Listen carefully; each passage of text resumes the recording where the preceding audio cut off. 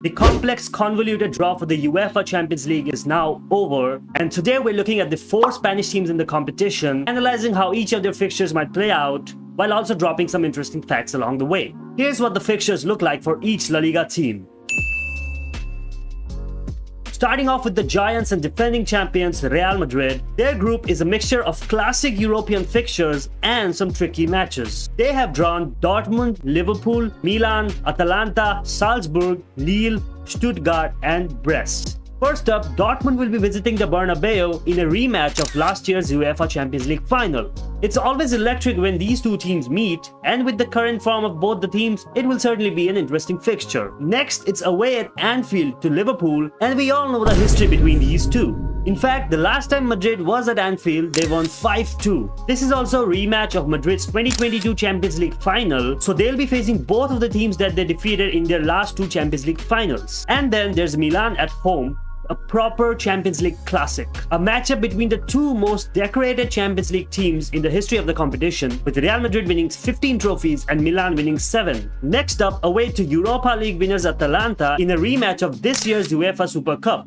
This group is shaping up to be intense, as we can see that Madrid are facing former opponents that they have beaten in the past. So basically they'll be facing 3 out of the 4 opponents that they beat in their last 4 European finals. And Atalanta, we cannot write them out because we've seen them upset big teams before. I mean, they were the only team last season to beat Bayer Leverkusen. So don't be surprised if Atalanta's home advantage plays in their favor.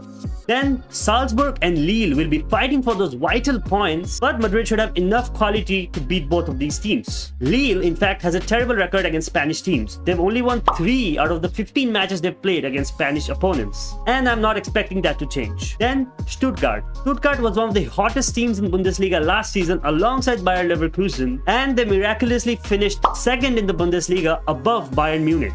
So yeah, they must. Lastly, their Stade Brestois or Brest. We all love Brest.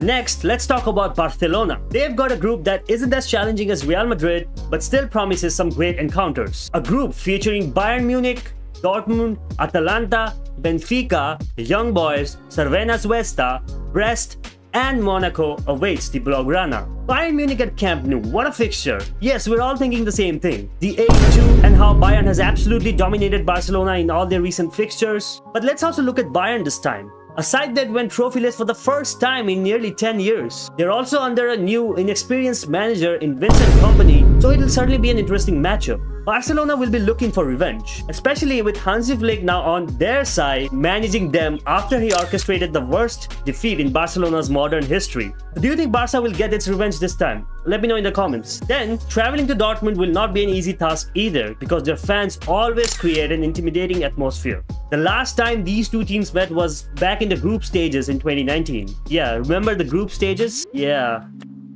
That's a long time ago, huh? And in that group stage, Barcelona won against Borussia Dortmund and drew another match. Barcelona, just like Real Madrid, will also face the Europa League champions Atalanta at their home. This is also expected to be an interesting encounter given how strong Atalanta has looked recently and how able to give the fight to all the big teams. Benfica away is another crucial match. Barcelona hasn't beaten Benfica in their last 3 matchups, and so this will be a crucial game and Barcelona will need to get the 3 points in this encounter. They can't afford to slip up. Then there's Swiss champions Young Boys from Switzerland and the 1991 Champions League winners Cervena Zvezda. Both of the teams are capable of pulling off surprises, but Barcelona will hope that they don't. Again, like Real Madrid, Barcelona will also face Brest. No more jokes. I'm mature. No more jokes.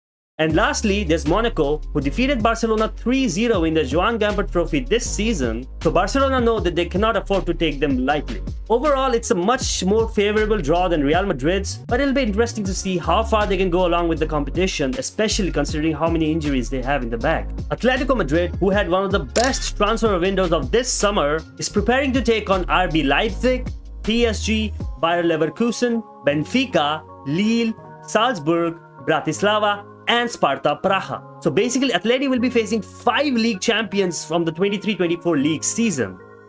Wow. Leipzig at home will be intense. They're a young team who can catch Atleti off guard, but their real test will be going to Paris to play PSG at their home stadium. Sure, Mbappe isn't at Paris, he's in fact in Madrid, but that doesn't make Luis Enrique's team any less threatening. Paris, on the other hand, has one of the toughest groups this season, so they'll be fighting tooth and nail to get all the points that they can, and so Atleti must expect a strong performance from PSG against them. Xabi Alonso will return to Madrid, though at his rivals' ground, as he brings Bayer Leverkusen to the Metropolitano to face Atletico Madrid. Benfica, as always, is a tough opponent, especially at their home ground, so Atleti need to be wary and play their cards right. Lille can't catch a break, having to play both the Madrid sides, Real and Atleti, in their journey. Atletico will be hosting Lille in a home match that should be navigable, but they should be really worried about going to Salzburg away, as that is often a trap game, as many people call it, because the results are often unexpected. Salzburg are very strong at home,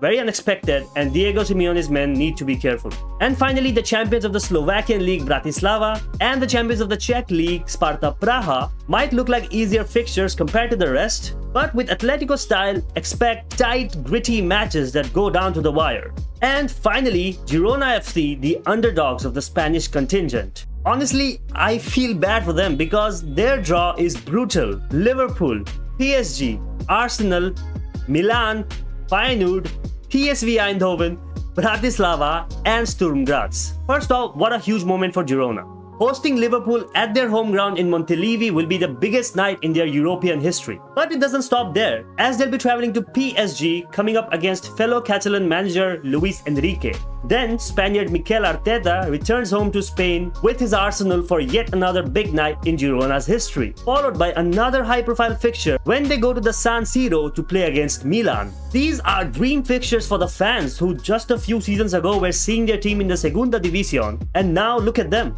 But as much as the fans are gonna love it, it will be a real baptism by fire for the squad. It will be a real test, and they need to be on their toes and give the best performance that they can. Apart from these four high-profile fixtures, there's also Feyenoord and PSV Eindhoven, who are powerhouse teams from the Netherlands who finished first and second in the Eredivisie last season. So Girona will have to bring their A game to get points from these fixtures. Bratislava and Sturm Graz might give them a breather, but matches like these in the Champions League are never easy, especially for a team that has zero experience in the competition. I see Girona finishing somewhere between 9th to 24th in the table, and then hopefully they are paired against an easier opponent in the playoffs so they can make it to the round of 16. But if Girona and their manager can pull off something incredible like they did in La Liga last season, finishing 3rd, it would be a massive win for Spanish football.